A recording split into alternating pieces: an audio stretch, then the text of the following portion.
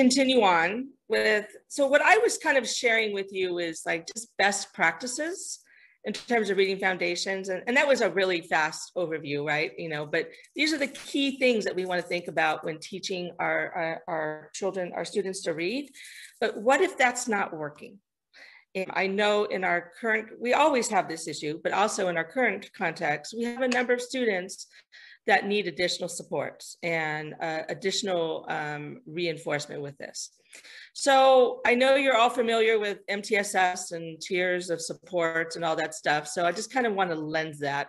So what I've been sharing with you previously is really best practices for everybody, right? And that's kind of our tier 1. But what about the additional time?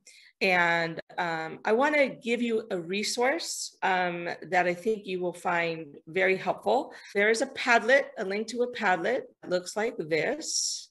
And I'm going to walk you through this Padlet, but it is an amazing resource that you can use with your staff, share with your staff, that they can actually use. So I will go into all the pieces in a moment, but there's actually an assessment if you don't have one for decoding and encoding. There's some professional learning videos on how to do different routines and about reading foundations. And then there is a slide deck for each of the groups of vowels. And so we affectionately call this the vowel project. Students, when we are getting past kindergarten, the area where they struggle the most is with the vowels and all the different complicated vowel patterns. So we chose to zoom in specifically on the various vowels and the various vowel patterns and all the vowel graphemes. And eventually I will get to the multisyllabic stuff. I haven't gotten there yet, but we are done up through short vowels up to our controlled vowels. Okay.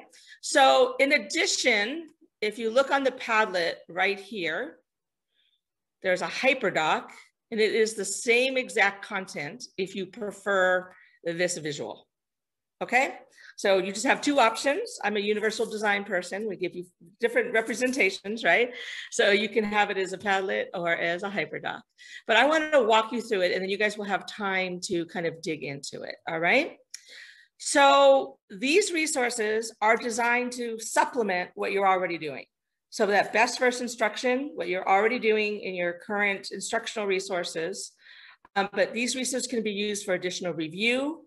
It can be zoomed in. Like I have these 4 kids that do not get short E. I'm going to pull them in a small group and work with them. Okay.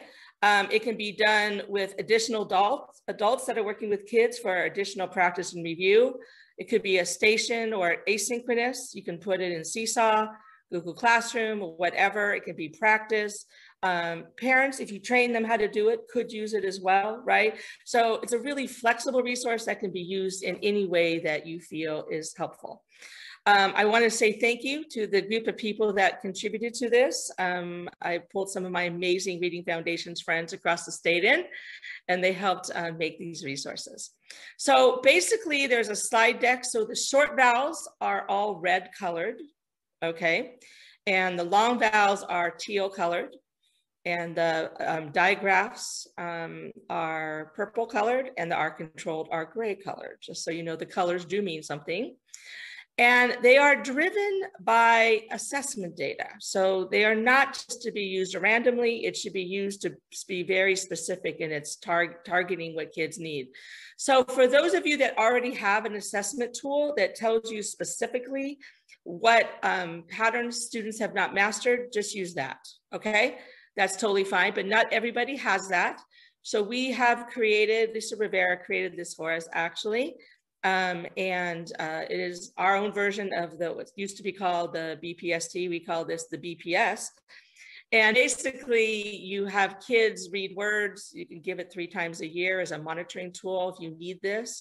But if you see you have a child that can't read a long A, they're struggling with that, if you click on this, it takes you right to the slide deck with all the resources. So I just wanted to know that you know that that was available to you, and all the directions are on the Padlet on how to give it in this phonics screener right here under assessment, okay?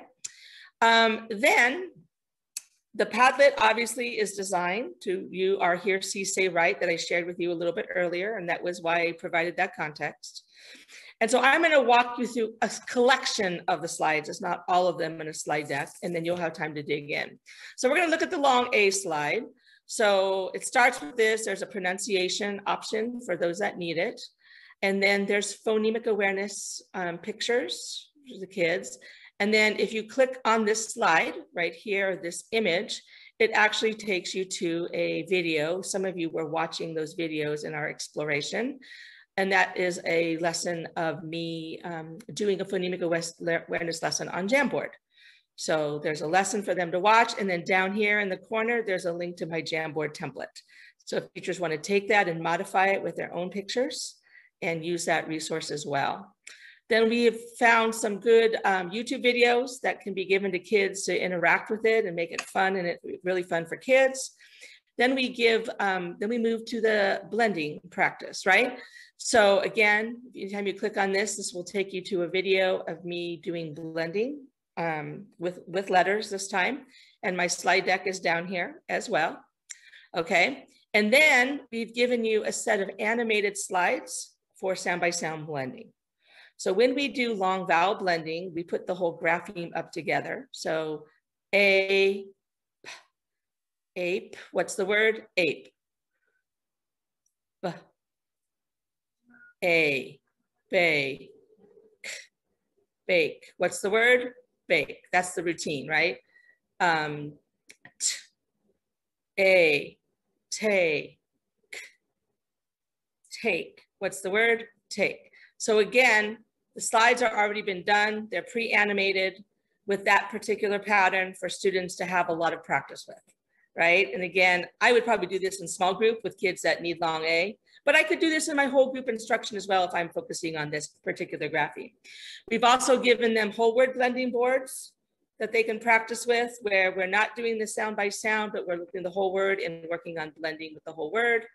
And then we have given them a fun game, a wheel of practice. So I'll show you this one. You click on it and it gives them a word, and then they have to read the word. We have a winner, and what's the word? And then they can read. So it's just a fun way to, let kids have a game with it, just kind of make it more interactive, right?